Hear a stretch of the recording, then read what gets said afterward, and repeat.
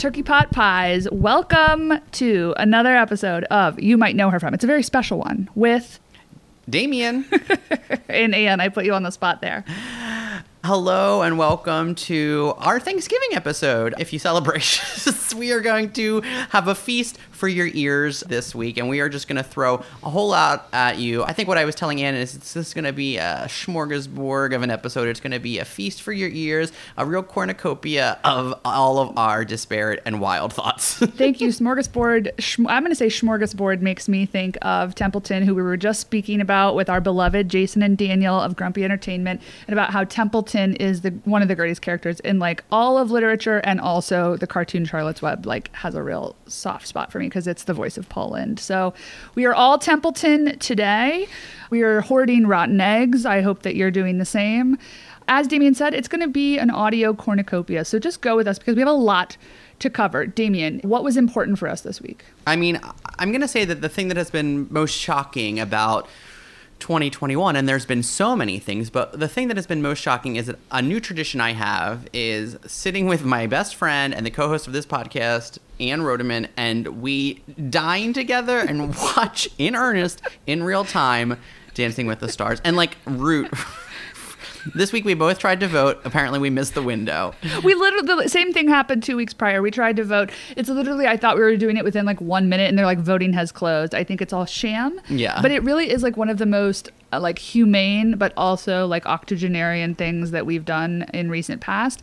And it's a really nice ritual. I like come over, you cook dinner, Ronnie gets a bone, we have a bottle of wine, then we maybe open a second bottle of something while we watch Dancing with the Stars. Look, the show is good. It's got fresh life with Tyra Banks. You know we love Tom Bergeron, as we've said before.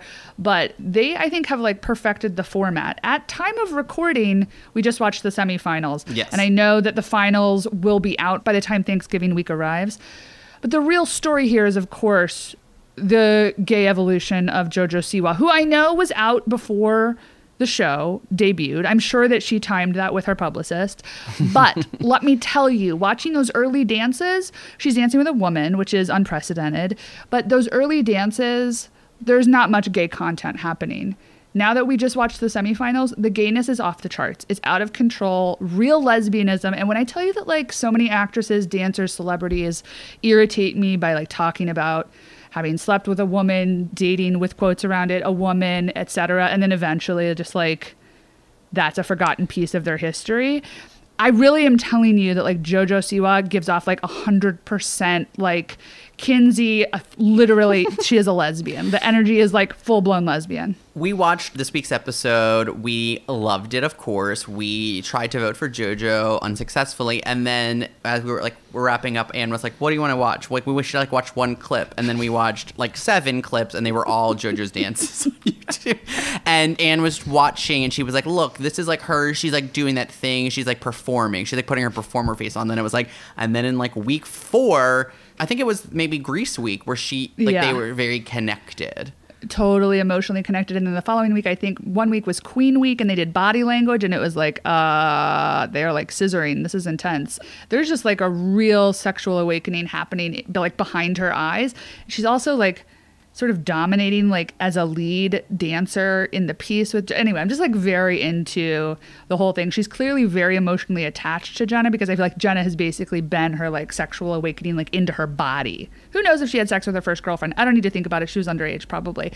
But what I'm saying is I think that Jenna is the person that's gotten her most in touch with her body. Look, I don't know what to do with that information. It's just really nice to see a young person coming into their own. And that's how I feel about watching JoJo Siwa become a true full-blown lesbian on ABC. Oh my God. Think of this JoJo Siwa talk as a appetizer. It's an appetizer for this episode. My heart is racing thinking about how I need JoJo Siwa to win. Okay, so aside from JoJo, tell me what's on the top. I'm sure it was also JoJo, but tell me what else is in the forefront of your brain. I would be remiss, honestly, if we did not discuss something that has been long held for me, one of my most important positions, something I stridently yell at every person I've ever met, and that is, of course, that Kirk Douglas raped Natalie Wood. Now, it has been officially, unofficially confirmed by Lana Wood, Natalie Wood's sister, Recently, in her new book, she always said that she was never going to name the person until he died. Well, whoops, he up and died, last year? 2 years ago? Mm-hmm. Now that he's officially dead, she has named Kirk Douglas as the person that did violently rape Natalie Wood. And you know what? It's been an open secret. And remember, the year that it was basically, made headlines? Was it the Golden Globes or the Oscars, honored him with a Lifetime Achievement Award? Yes. I was like, this is it's deeply upsetting. He's the year of Me Too. They're not reading the room. I just feel really vindicated. So, as we discussed, Thanksgiving is a complicated holiday, because it's, rooted in slaughter and raping and pillaging. But I feel grateful that I have finally been vindicated and this is now national news. It was in Variety and The Hollywood Reporter and the Daily News and the Daily Mail, The Guardian. Everyone's picking up this story. And you know what?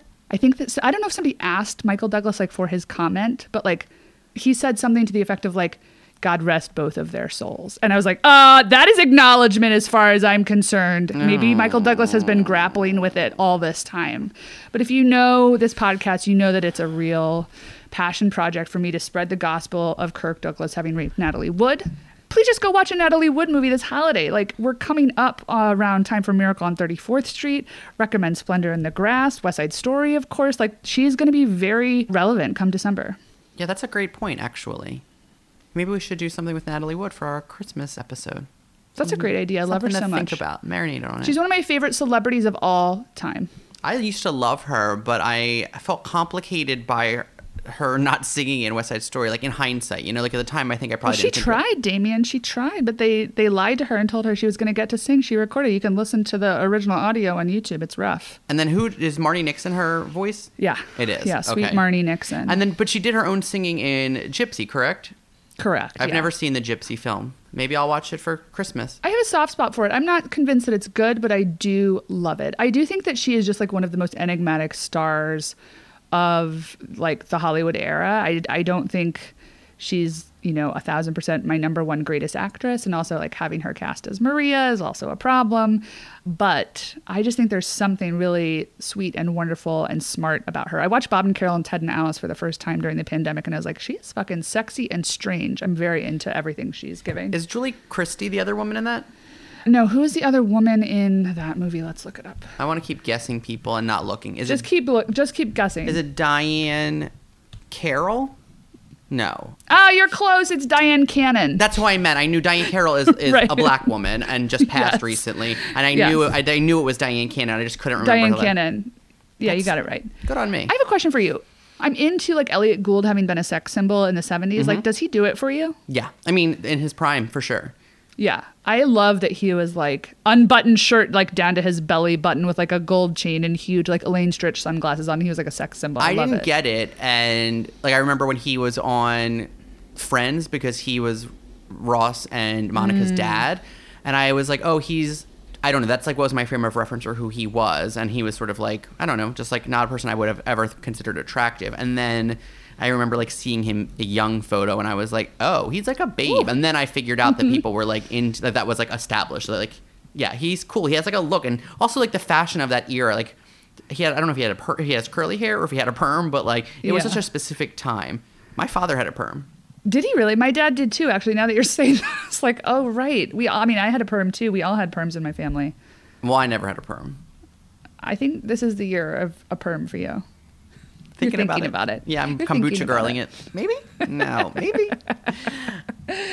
Okay. Thank you for bearing through my Thanksgiving rants. It really is the time to really settle into the old, but also appreciate the new. So let's move on to our main course. We decided this season to break out something that we like to call the warm blanket movie. And that is, of course, Clueless, the American classic that we've seen so many times, but also is I'm never mad when it's on, I'm going to tell you the opening third of Clueless is one of the happiest, I think it's just one of the best 30 minutes that exists on screen. It's so fun. It's so comforting. So it was really fun to revisit the whole thing. Clueless for me is a movie. I remember seeing it. I was visiting my eldest sister in her apartment while she was in law school in Philadelphia, and me and my other sister were there, I guess, for a weekend. I don't really know what was happening, but we were there, and I remember they rented that and The Little Rascals for me, I guess, and we watched them. and I loved them, both of those movies, deeply. It's also the first time I ever had, I think I had grapefruit soda. I can't remember if it was grapefruit or pineapple. Maybe it was pineapple soda, and I was like, I love this. I've never even had that. And we watched Clueless, and I was obsessed with it. And then I and that was in 1990. I don't know. It was probably 1995 or 96 maybe, but probably 95. And, and I've just been obsessed with it since. I had the VHS, then the DVD. I read the book series at the time. Then when my friend Brian... The soundtrack, of course. The soundtrack is excellent. I owned it on CD. I probably still own it. Then, I, of course... My friends and I were obsessed with it. Then, me and my friends, Nora and the girls that I was friends with, were obsessed with it. I always wanted to have, the cell phone that they had. A house phone came out at the time that was, in the style of... I don't even know if it was in the movie, really. It was, a phone, though, that was supposed to be, hands-free. And, it was, you could put it in your earpiece. And it was, it was the equivalent of, the Lips phone of the 80s. It was, that for the 90s. And then I met my friend Brian in college. And it was, a thing that he and I used to watch is, to get, if I would visit him in LA, this was 10 years ago, it was we would put it on to go to bed, when we were come home from going out, and we would watch it. And then he took me on a tour of all the hot spots a couple years ago when I was there. I went to where she gets mugged in her Alaya dress. So wait, you did really? I was thinking about how I had never been to that location. I was like, what? The signage there is so good. We couldn't go to the house, I don't think, because it was under rent. We went to one house, but we couldn't go to another. But I remember specifically Circus. What is it called? Circus Liquor? I forget now. But and I took a photo. It has a big clown, a neon clown. Yeah, we went on a mini tour, and it was so fun. And I just I love this movie deeply because it does comfort me, and also because I know the beats, and it's one of those things if I'm on an airplane and I feel I'm having anxiety and it's available to watch, sometimes I choose to watch a movie I already know if I'm feeling anxious. Not from fear of flying, but my life, I'm I have so much to do, and it's I'm on an airplane and I feel kind of claustrophobic. Let me watch Clueless or Grease or Clue or Bring It On or something that I know that I liked as a young person because I know all of the beats and it's a little calming. But really. Yeah, no, I hear you. I feel that's why... It's, it stands the test of time. And I feel going back to visit it, it's, 1995, written and directed by Amy Heckerling, of course. Here was a reveal for me. Associate produced by Twink Caplan, who stars as Miss Geist. And I had no idea. She also, I went to her IMDb, Twink Caplan also associate produced Curly Sue, one of my favorite childhood movies, where that child eats a whole thing of pizza and then sucks on each one of her fingers. Is Twink Caplan also in Curly Sue? I'm looking right now. I'm really I would love to get, what's her name? Allison, who starred as Curly Sue, and then she won The Voice. Correct. I'm very invested in getting her for the show. Hold on. Twink Caplan too, I don't know if this is or is not surprising, but I'm physically drawn to her in Clueless. There's something very attractive about her. I think she's hot. Maybe it's she, it is when Dion's look at that tiny little waist, and she's wrapping her cardigan around her waist, and then they're undoing her clips in her hair. I was oh, she looks good. This is one of my favorite 90s makeovers, is the literal 12 seconds they spend on Miss Geist. Are they best friends, Amy Heckerling and Twink Caplan, or did I make that up? Oh, interesting. You know what? I don't know, but I think that Twink Caplan's also in A Night at the Roxbury, which Amy Heckerling was a big producer on, and there's a story there. Okay, well, let's cover this right now. Let's just get into it. Make those reveals because we teased them last week. Twink Caplan does not appear to be in Curly Sue. Part 2, she is, as you said, in A Night at the Roxbury, which was supposed to be written by Amy Heckerling? Yeah, and she's also in Look Who's Talking 2 that Amy Heckerling directed. She's in Loser, which Amy Heckerling directed. She's in Look Who's you're right. Talking, they're pals. She's I Could Never Be Your Woman, which is Michelle Pfeiffer, Paul Rudd, Saoirse Ronan, Tracy Ullman. I think Stacey Dash has a small role in it. I could never be your woman. So I think that they are friends, and I don't know if the Twink was a... Is Twink her stage name? Is that? I have no idea. I'm obsessed with it. I love it. I also think what if they are best friends and she was look, Twink, you're going to be in this movie. I got a role for you in Miss Geist, but I'm also going to make you an associate producer so you can make two decisions. But then you're what if she makes her life, her living off of being an associate producer on Clueless? Do you know, is that a possibility because it's such a mega hit? I mean, I think maybe. I don't know, actually, but maybe. Can I ask this? I just feel that's going to be a good producer credit. Who do you think is a Twink Caplan type, who could have played Miss Geist? I have an idea of somebody that I think... Oh, my God. I was reading... No. It was somebody else that was auditioning for it. Tell me who you have in mind. Oh, I know. Mindy Sterling. Yes! Oh, my God. She's Ronnie, a total Mindy it's Sterling Twink type. Caplan. Oh, my God. I love you. Poor Ronnie. Oh God, she deserves a cow ear for that. Ronnie also, Absolutely. every time we were screaming about JoJo Siwa, Ronnie was reacting to us, like screaming and I mean, Ronnie's also watched me like bawl crying watching TV, so she like is used to it, but she does react. Right. Yes, You're Mindy so right. Sterling. I love that we're on the same page. Who listeners you might be most familiar with, you might know her from, as Frau Farbissina in the Austin Powers films. I think that she could have been a Twink Caplan as Miss Geist type. Totally. I'm going to say on the record, by the way, that I love Austin Powers. I just want to put that out there. I don't think I've said those words on this podcast, but I think Austin Powers 1 is a classic. Yeah, I mean, I absolutely agree. I think the first two are stellar. Yeah, the third is an embarrassment. Okay, so back to Twink Caplan. Yes. And let's get back to Amy Heckerling and what you mentioned that I really think is an important reveal. So Twink Caplan appears in Night at the Roxbury. I don't know if you folks remember that, but it was an SNL movie with Will Ferrell and Chris Kattan as those guys who shake their heads in the club. It's really the only part that's important. Just to give you context. So the rumor goes, or like the story is, that Amy Heckerling was somehow attached to this film that she ended up just becoming a producer on, but I think maybe she was supposed to write it or write and direct it. And there was like some litigation, right? Mm-hmm. That involved Amy and Chris Kattan. And you really fell down the rabbit hole. So tell us. All right. So I'm not going to reread it. So here's my understanding of having read it 3 months ago. This is me just giving alleged content. Okay. So Chris Kattan alleges that Lorne Michaels suggested that he sleep with Amy Heckerling in order to convince her to write the movie version of A Night at the Roxbury, their SNL sketch, which I just think is fucking outrageous because first of all, like Amy Heckerling is a superstar writer director. Like she doesn't need to be like wooed by fucking Chris Kattan in order to say yes or no to a project. Like she's not going to say yes because she like had to fuck Chris Kattan. Also, I think it's probably a blatant lie. So there's that, and I'm not into it at all. Chris Kattan also an interesting character because he and Jennifer Coolidge dated for a very long time. Also just fascinating. Yeah. So I can't remember like if they ever like if he and Amy Heckerling actually dated. I think it was really just this like alleged lawsuit. So that's interesting point one. The other interesting point from Amy Heckerling's wiki is that she was apparently long-term partnered dating 80s superstar Bronson Pinchot, who is of course Balky from Perfect Strangers and is in the Beverly Hills Cop movies. I don't know what else. I mean, I know him from Putting It Together on Broadway with Carol Burnett. I find him to be deeply off-putting. I love Amy Heckerling, but I don't know how to reconcile the Bronson Pinchot of it all. It's just interesting, and I never knew what Amy Heckerling looked like, and then I Googled her, and I was like, oh, I want Amy Sherman Palladino to be like Amy Heckerling, but she's like not. She's like Amy Heckerling via steampunk. She's like steampunk Amy Heckerling. Yeah, she's like Amy Heckerling by way of Linda Perry. It's like a hat and like a lot.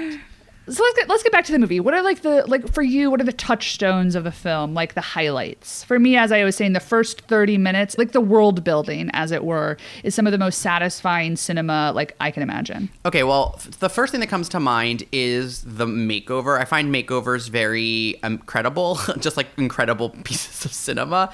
And them playing supermodel and like washing the Kool-Aid hair dye out of her hair, and then putting the cans of soda like as curlers in her hair is just like, it's, to me, that is cinematic and cinema. So that is probably my favorite part. I also love the opening like 5 minutes where there's sort of like a montage of like, you might think this is an Noxema commercial, and it's like them at a soda shop, and then it's like them by a waterfall, and then you get to see her like putting her outfit together via that app, and it's like David Bowie fashion is playing. Like, I love that. I love the Mighty Mighty Boss Stones concert. These are like my favorite parts.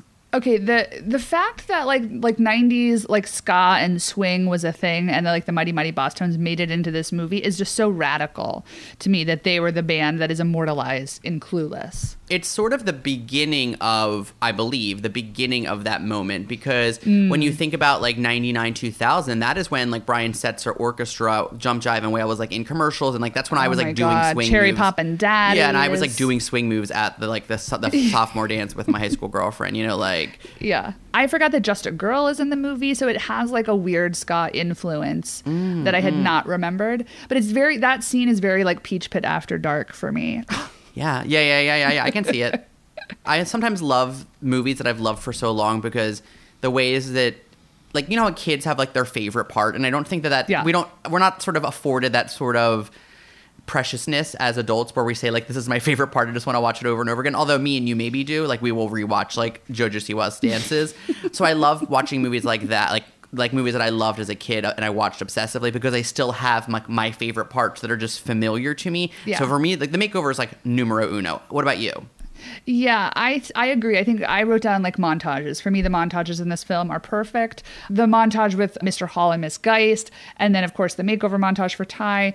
I have to say, like, I had and I still have little to no interest in the love story because it creeps me out, and like Emma was not an important book to me. Is the premise in Emma though that she falls in love with her brother? It's not. I think it's like, I don't know. I don't know. I haven't read it. It was like not important to me. I didn't grow up loving Jane Austen, and so I felt like I was creeped out by the whole thing. And then when it was like revealed that that was where the movie was going, I remember seeing it for the first time. I was like, where is this going? Who's she going to end up with? Like, who is the love interest? And then I was like, oh, distressing. So I think Paul Rudd is perfectly charming and great, but like, I don't care about the love story at all. That being said, like, I love all of the stuff between the women. And I have to say, like, I came away thinking, okay, one of my favorite men of all time, Dan Hedaya, perfect performance. I read the IMDb trivia that it was one of his favorite film experiences of all time.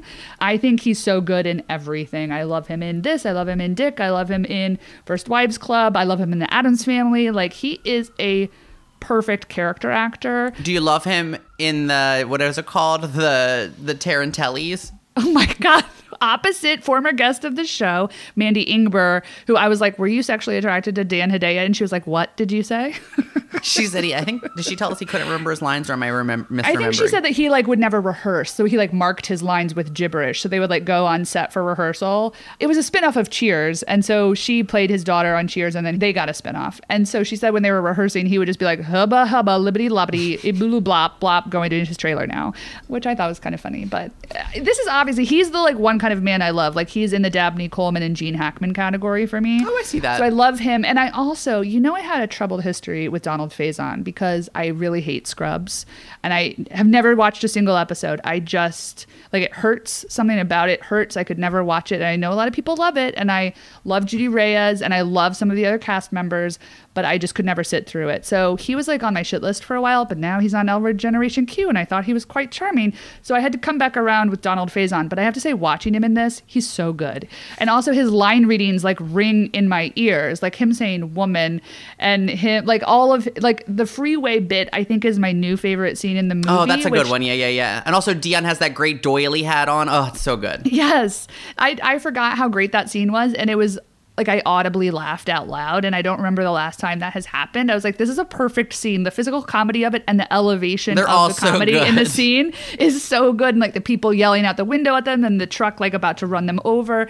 And then like before that, there's the gay reveal about Christian. I just thought Donald Faison was so funny in that scene. And, you know, again, I don't know why I'm like, your boy is a cake eater. Nah, no way. Yes, way.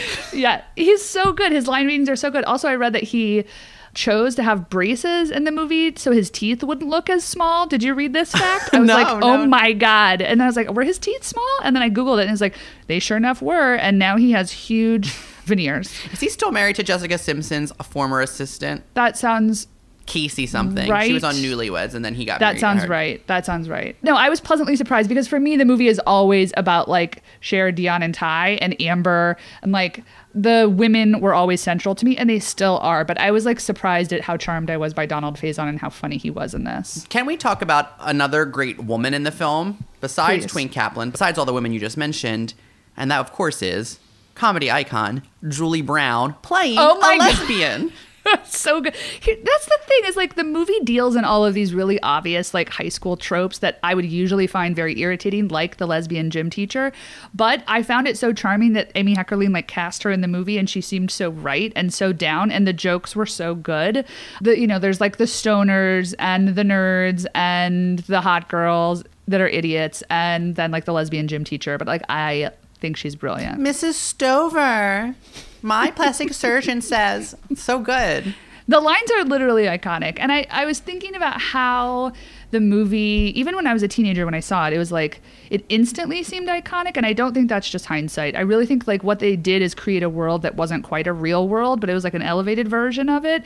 And the language and all of it is like its own universe. It's not quite reality, but it all seems somehow kind of real. Like they live in a world where like Christian Slater and Luke Perry are the reference points, which I love. But it also is like very strange, and they're wearing things that like people weren't really wearing at the time. I totally agree with that. What are some of, we talked about a million catchphrases right now, but is there any in particular that strike you? Because there's one that I always laughed at, and like I didn't understand it as a young person, and now I laugh and it makes me think of you, honestly. And do you know where I'm going with this? Oh my God, no, tell me. It's when she's like, Mr. Hall, I was like, I object to this tardy. Like, what was the date of this alleged tardy? And he tells her the date, and then she's like, I was like riding the crimson wave. I had to haul ass to the ladies. It's so cool. It's so cool. I forgot about that scene. I feel like the way they set up Cher is so great, because like she's kind of like dumb / a little mean, but then also somehow is like sweet and lovable. Like she isn't actually one thing, which is sort of surprising for a high school movie, that she sort of contains multitudes, but like she's also kind of hateful and mean in ways. I think Alicia Silverstone is so good. I think that Stacey Dash is so good. I think Brittany Murphy is incredible. I know, Brittany Murphy's so good. Like, rest in peace. She was such a good actor, and like continued to be a great actor, and to like she was getting good roles. Of the three of them, she was really getting sort of the most like juiciest stuff. Totally. And like had an evolution. Remember her in 8 Mile? Like she was like doing darker material. Like, what was the one with Michael Douglas, son of rapist Kirk Douglas? Oh my God. I'll never tell. And she was like doing that thing with her that. hand. Yeah. And she, you know, she had a really like interesting career. She was in Girl Interrupted, much discussed here. She was one of the central women. It was like her, Clea Duvall, Jillian Armanante, Angelina Jolie, and Elizabeth Moss, and Brittany Murphy. I mean, it really is heartbreaking. I haven't watched the HBO documentary about her yet, but it's like so nice to go back and watch her. Also, remember that like she was a singer, like she could legit sing. Do you remember that movie Happy Feet, that animated movie? Yeah, she did like a cover of a Queen song? I think that's right. So, and she also had that song that was like a club track. It was like a dance song called Faster Kill Pussycat, and I don't know who the artist is, but she was the featured vocalist, and she's good. Listen to it, folks, whatever you're doing. Write it down or pause and go pull up the song and like be impressed with Brittany Murphy's vocals. Baby, go to the show notes. That's where it's going to reside. I did not know that. That's a great fact. But I was thinking like when she sings her like one bar of Rolling with the Homies, you're like, oh, she can sing. She can like that's legit true. sing. That's true. Also, she was a stage actress. Remember, she was in a production of the Broadway production of A View from the Bridge. She was in the pre-Broadway production, not the one with Jessica Hecht and Scarlett Johansson. That was the one with Allison Janney? And yes, Allison Janney and Anthony LaPaglia. Thank you. Yeah. I completely forgot about that, and I feel heartbroken that I didn't get to see that. She, I think, was sort of like a generational talent that we didn't get to see, obviously, reach her full potential. But the movie is a great testament, like how charming she is. She like comes out of nowhere and you're like, oh, I love this girl already. She's so great. And she and Breckenmeyer are so cute together. I love that pairing. I'm very charmed by him too. Okay, so I have one question for you in the vein of the Julie Brown thing, which is like, were you A, hot for Christian, and B, like when as a teenager did you pick up in the movie that he was gay? As a young person, did I pick up that he was gay? Right. Like, did you get the Spartacus jokes and like all of the things before the reveals? I actually don't really remember, but I assume that it kind of just went over my head, honestly. What about you? Do you remember? Yeah, no, I don't know if I did either, but like now I feel like I picked up on all of the things that I didn't know. Spartacus made me laugh very hard too. But yeah, now I know about the gay scenes in Spartacus and the Billie Holiday joke and all of it. But he is like very much like a short Jason Priestley, I guess, is like, oh, fascinating. And I understood what they were going for, but I'm not sure I agree with the casting of Christian. And I think that overall, I would say the casting is 1,000% excellent. Like Elisa Donovan is so good. I think that what's-his-face, Jeremy Sisto is so good. I don't know that I agree that like that actor was like as hot as everyone in the movie said he was. Did you think he was hot? Christian? Yeah, he's not hot. Okay, so right. So meaning like I didn't get that Cher would go for him. I got that he was like, worldly or something. And he had really good hair and he has a good profile. But honestly, I thought they could have cast like Jason Priestley or something. Cast Jamie Walters. Oh my God. Is that Ray Pruitt? Yeah. My final thought about Clueless is that there was a musical version of it in like 2018, 2019 that played in New York, starring Dove Cameron as Cher, and it used 90s music. It used Kids in America and Supermodel, and Amy Heckerling like rewrote lyrics to these 90s songs to like help move story along. And my question to you and to myself is like, why didn't we see this? It seems like a total thing I would see. Yeah, completely. That's odd. I do remember that. And also I just hope that like, I feel like they'll probably drum it up for like the 30th anniversary and like get it on Broadway or something. They'll get somebody to actually write songs for it, because it does seem like it would easily translate to musical form, since they've made like Mean Girls and every other like high school show into a musical. If you saw it in New York City, please slide into my DMs. I'd love to know, or if you saw it elsewhere, I guess, if it had like out of town tryouts, but I'd love to know if you saw that production. I hope Twink Caplan got a cut wherever she was. Clueless is streaming right now on HBO Max. You can buy it wherever you buy your movies. If you need something comforting to watch, I hope that you're watching it over this holiday week when you have some time off. If you're alone, if you're with family, I just think it's a crowd pleaser. And we thought it would be a great idea because when we come back to you next week with an actress interview, we'll be speaking to somebody that was in Clueless, the film. I'm very excited for it. I'm very excited for y'all to hear it. I think it's going to be a supreme way to start your December. Mm-hmm. So, darlings, we've had the antipasto, we've had our second course, we had our entree, and now we're reaching time for dessert. So unbutton your top button and stay tuned after the credits, because we are giving you something that is very important for you Facts of Life fans out there. We know we have a lot of you, and this clip was a shining star for us, and we just wanted to make sure that it saw the light of day, because it's about the first cast of the Facts of Life. We got to talk to Mindy Cohn, previous guest of the show, about that first year where the cast looked very different and where those women are today. Of course, that cast included movie star Molly Ringwald. It's a juicy one. Also, like, I feel like the Facts of Life fans are invested in those like quote unquote lost girls. So I think you'll like what you hear. So stick around after the credits for that clip with Mindy. And folks, if you like what we're doing, if you like our episodes with just us, if you like the episodes with actor interviews better, if you like what we're doing in general, please leave us a review. Make sure that you are subscribed, liking, and sharing our podcast wherever you listen to podcasts. And then please leave us a little written review in the Apple Podcast app. You can leave us an emoji or just a few nice words, or you can leave the name of an actor that you'd like for us to interview in the future. Truly, madly, deeply, we are working on the folks that you send us in our DMs and in our email and all of that. And if you want more JoJo Siwa, more Natalie Wood, more morning show content, I haven't even gone deep on the morning show this week. Let me tell you, the show is fucking unhinged. Follow us on all mediums of social media. Damien is at Damien Bellino. That's Damien with an A. And I'm at Rodeman. That's RODEMANNE.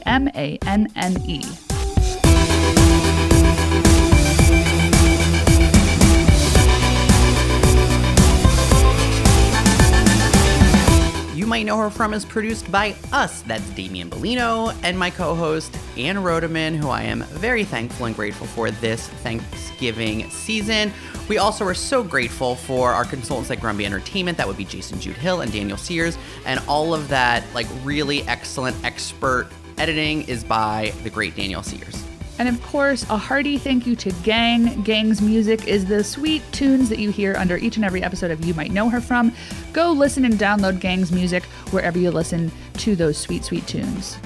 Also, if you need to hear that Brittany Murphy bop, it's going to be in the show notes. You know where to look, honeys. Okay, Mindy, on the first season of The Facts of Life, the cast was much larger and featured you, Kim Fields, Lisa Welchel, no Nancy McKeon, and then several other young women who were let go at the end of that season. And there's a whole online community, I don't know if you know this, of Facts of Life fans that are obsessed with the season 1 cast and dub them the Lost Girls. Rightly so. When's the last time you saw any of these women? Felice Schachter, Julianne Haddock, Julie Pizarki, and Molly Ringwald. I hope I said all their names right. Well, Julie Pekarsky, I saw a month and a half ago. She moved back to LA. We had coffee. I love that. Molly Ringwald, I didn't see, but we DM'd each other. When you did The Secret Life of American Teenager, yeah. Exactly. Felice Schachter, again, over Instagram, because I'm friends with her sister Simone Schachter, who's now doesn't go by that name. She's now Simone Levinson, a year or two. And Julianne Haddock, same, Instagram. Not frequently. I love that. You know, not recently, I mean. But it's sweet. Like, that's you're generous, and that's sweet that you, like, think of them and fondly still. You know? I mean, I feel like you could have been a jerk, and that's kind. Oh, my God. Why would I have been a jerk? Why would I be a jerk? Not you specifically, just that you were the person that got to go on and have seasons of the show. And it was like coulda, woulda, shoulda for them, I guess. Listen, Kim and I talked about it for years, about just Luck of the Irish, or because, you know, Natalie and Tootie weren't even a thing then. You know, it's like I understood Blair and I understood them getting Nancy. But yeah, same. Just serendipity. You can't. Mm-hmm. And I have to say, they all handled it because they came back and did a couple episodes throughout the years. I think 2.